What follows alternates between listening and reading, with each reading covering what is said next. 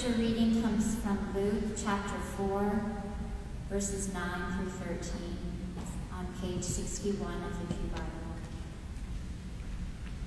Then the devil took him to Jerusalem and placed him on a pinnacle of the temple, saying to him, "If you are the Son of God, throw yourself down from here. For it is written, he will command his angels concerning you to protect you, and on their hands they will bear you up, so that you will not dash your foot against a stone." Jesus answered him, "It is said, do not put the Lord your God to a test." When the devil had finished every test, he departed from him until an opportune time.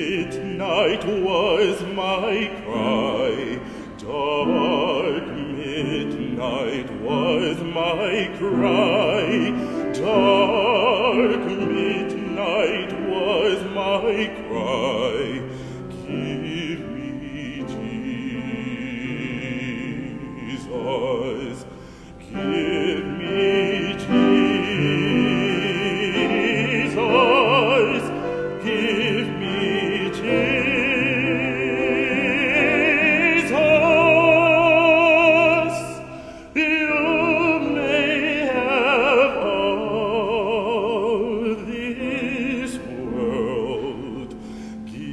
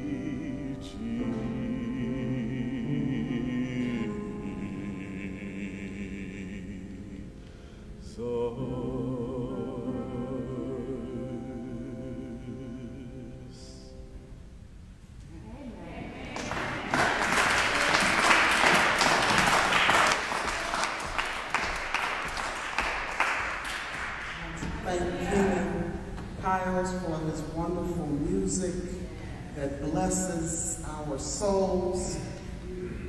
I met Keanon as he would sing at Greater Bethesda during the Born to Die cantata, and he sang that song and I recorded it and it became my morning devotion.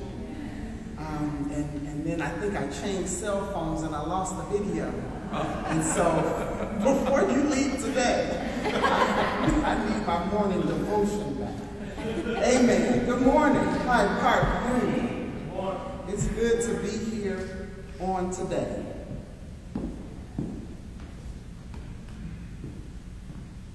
Just need a little space. Our scripture this morning is Luke 4, verses 9. I want to say she read 13. It's okay. I have a little more scripture to read. I'll read verses 13 through 22 and then 28. Jesus went to Nazareth, Jesus, after finishing every temptation, the devil departed from him until the next opportunity. Jesus returned in the power of the Spirit to Galilee, and news about him spread throughout the whole countryside. He taught in their synagogues and was praised by everyone. Jesus went to Nazareth, where he had been raised. On the Sabbath, he went to the synagogue as he normally did and stood up to read. The synagogue assistant gave him the scroll from the prophet Isaiah. He unrolled the scroll and found the place where it was written, "The Spirit of the Lord is upon me, because the Lord has anointed me. He has sent me to preach good news to the poor, to proclaim release to the prisoners and recovery of sight to the blind, to liberate the oppressed, and to proclaim the year of the Lord's favor." He rolled up the scroll, gave it back to the synagogue assistant, and sat down. Every eye in the synagogue was fixed on him. He began to explain to them, "Today this scripture has been fulfilled just as you heard it."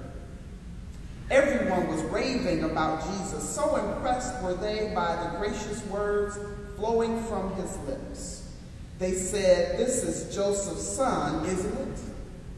And then Jesus continues to preach, and we'll talk a little bit about that during the sermon. But by the time you get to verse 28, the very people who were impressed by his gracious words, then the scripture says, when they heard this, everyone in the synagogue was filled with anger. The word of God for the people of God. Thanks be to God. The message today is the ongoing revolution of Jesus, and I've added my subtitle, Lead, Follow, or Get Out of the Way.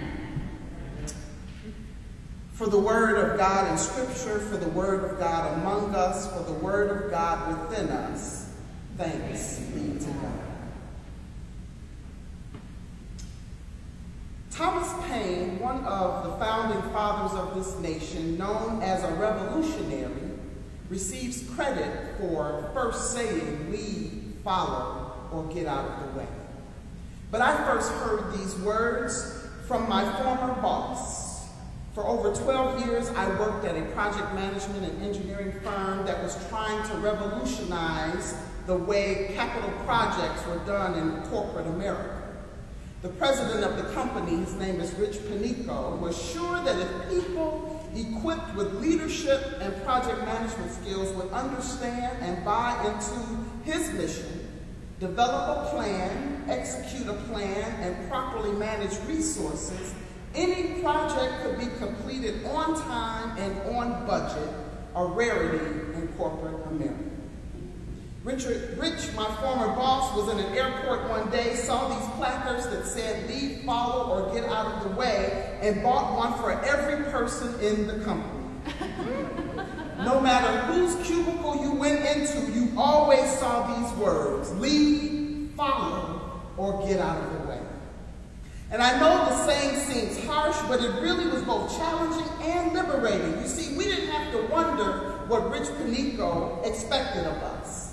Rich oozed leadership, and every day you felt from his presence the expectation that all of his employees be leaders.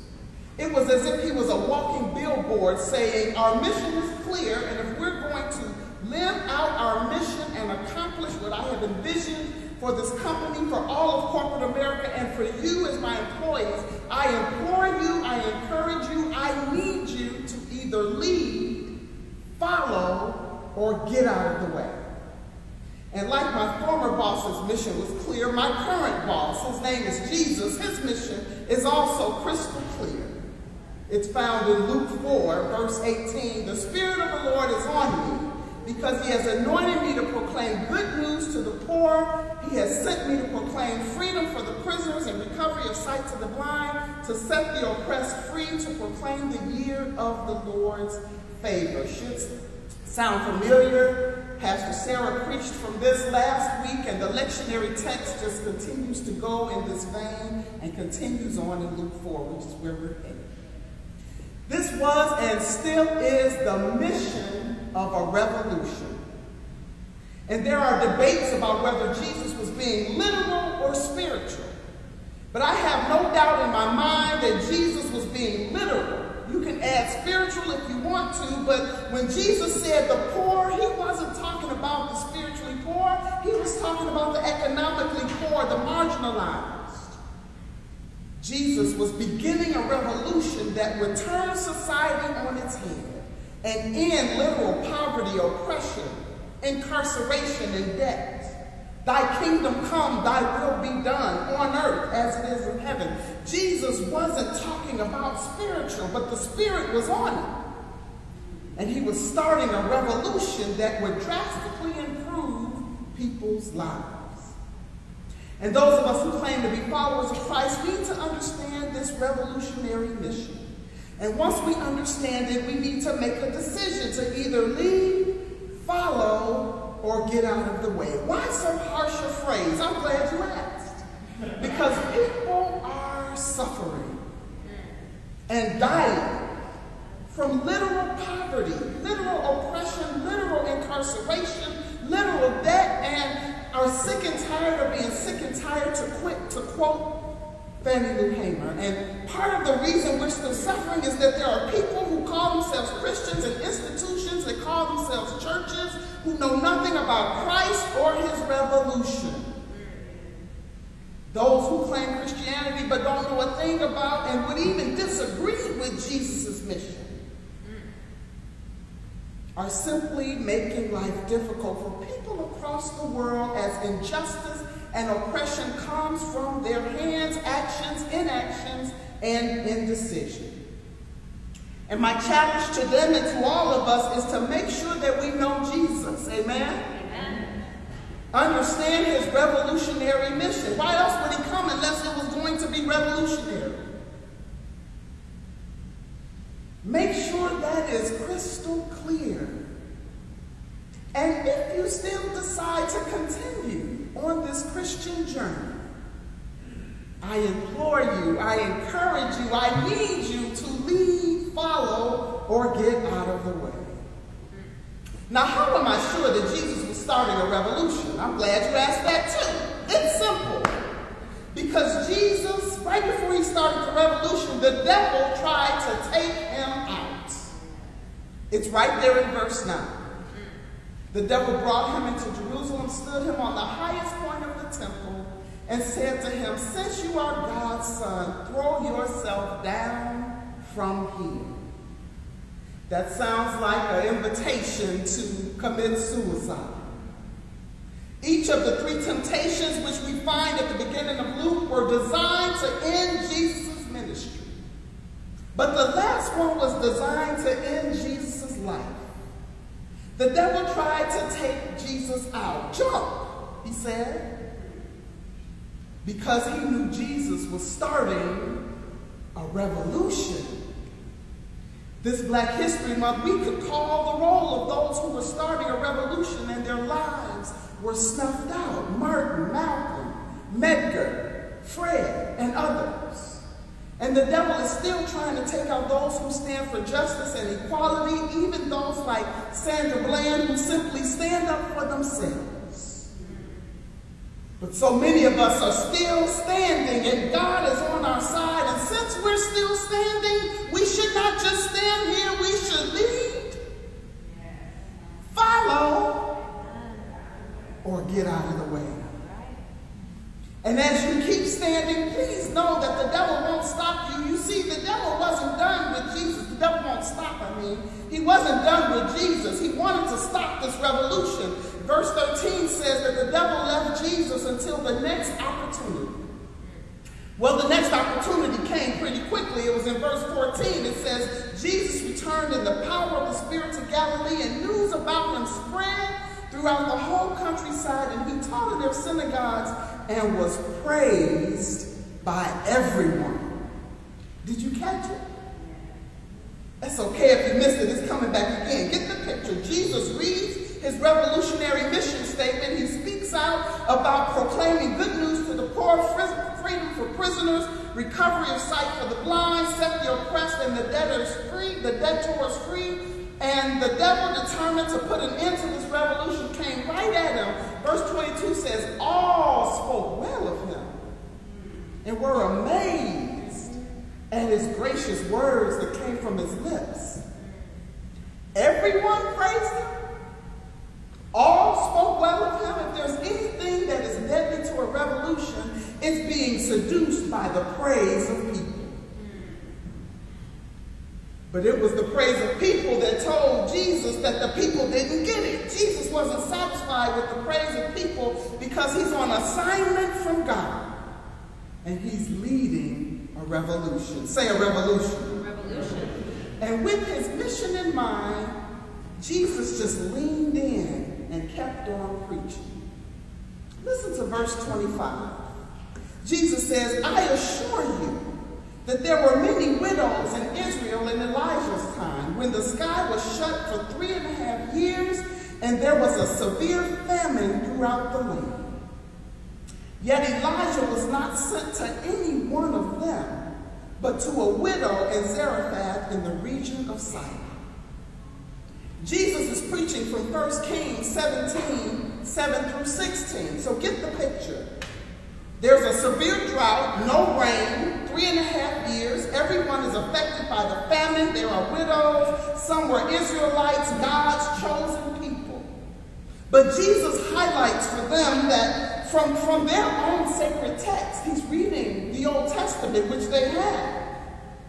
And he says, from your own sacred text, it shows that God blessed a widow in Zarephath in the region of Sidon, a non-Israelite, lower-class, single-mother widow, amidst a community that worships Baal. In other words, in the wild, rough part of town.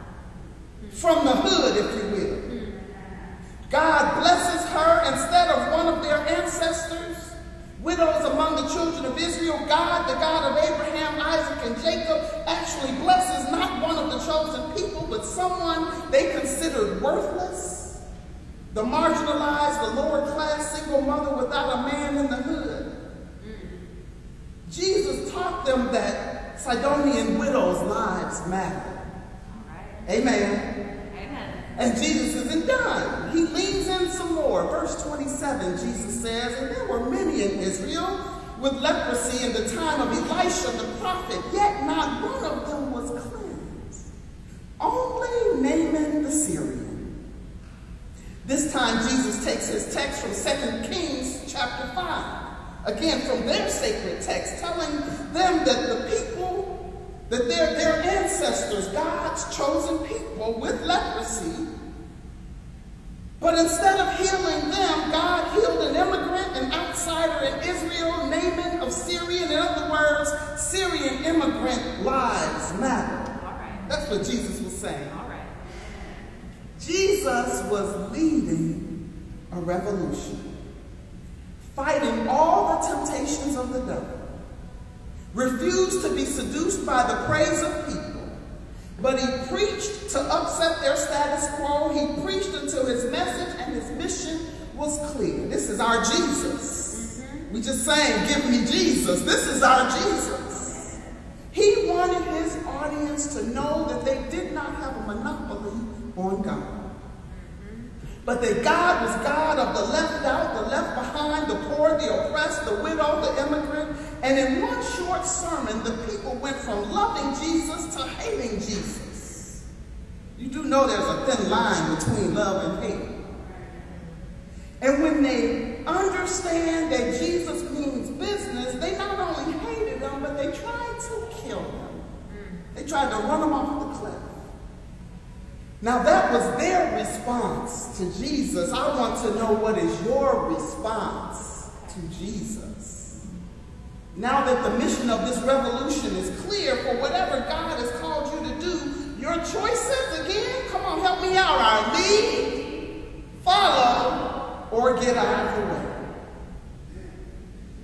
And if by chance you decide to lead, or even follow, here are 3 things for you to take away. 1, get to know Jesus of the Bible. That Jesus. Who is this Jesus of Luke 4? He's the same Jesus in Matthew 25 who said, for I was hungry and you gave me something to eat. I was thirsty and you gave me something to drink. I was a stranger and you invited me in. I needed clothes and you clothed me. I was sick and you looked after me. I was in prison and you came to visit me. Stop thinking that our faith is simply a spiritual thing.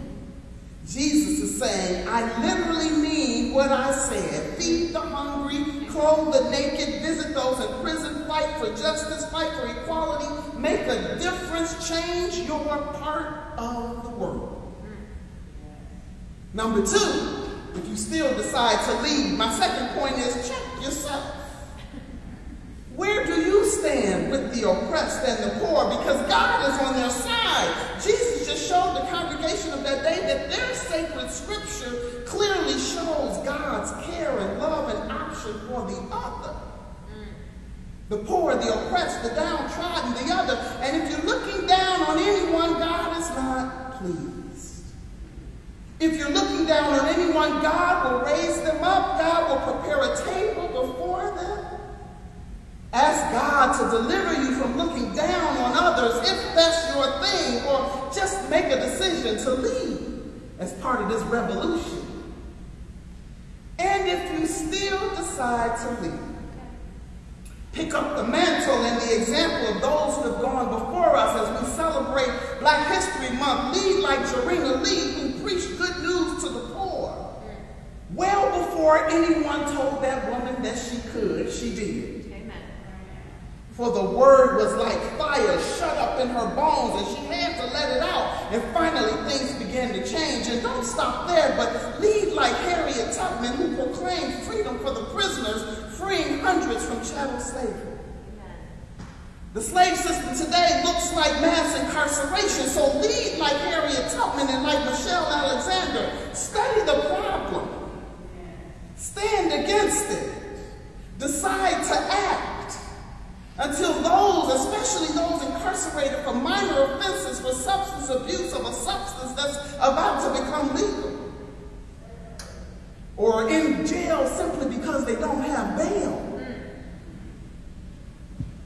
Lead until they are set free, but don't stop there. Lead and strategize like Baynard Rustin, the key advisor of Dr. King and lead organizer of the March on Washington. Rustin, and he's also leading in LGBTQ and civil rights. He worked tirelessly for equal rights in this country. But don't stop there. Lead like Angela Davis to recover the sight of the blind. Do you work, live, or play with blind people? Blind to injustice? Blind to injustice in the justice system? Blind to the power of their vote so they don't vote? Lead like Angela Davis and recover their sight and do it quickly. And don't stop there, but lead like Martin and Thurgood and Jackie Robinson and Carter G. Woodson, who was right here from the University of Chicago, W.E.B. Du Bois, Duke Ellington, Frederick Douglass, Shirley Chisholm, Charles Drew, Jesse Jackson, even Michael Jackson. In other words, use whatever gifts God has given you and use it to make a difference, to bless the world, to change lives for the better, to bring love to the world. Be crystal clear, the Christianity and the church is about righting the wrongs of society, lifting the oppressed, caring for the suffering, loving our neighbor as we love ourselves. And it's also about praising God, the God that is a God of deliverance, a God of restoration. a God of love. So when you lead or follow, when you do whatever God calls you to do, know that you are participating in an ongoing revolution. And it's a revolution. The good news is, and the reason we celebrate it's a revolution, we already know we're going to win. How do we keep going? It's tough sometimes, but when you know that God is on your side and that the victory is already won, that is our belief that we will celebrate in a few months when Jesus got up from the grave. We say that we win. They say a boxer doesn't have a problem fighting a fight that he already knows the outcome. We already know we're going to win, and so we fight this revolution together because it is the mission of our leader, Jesus. And he has called us to participate, to lead,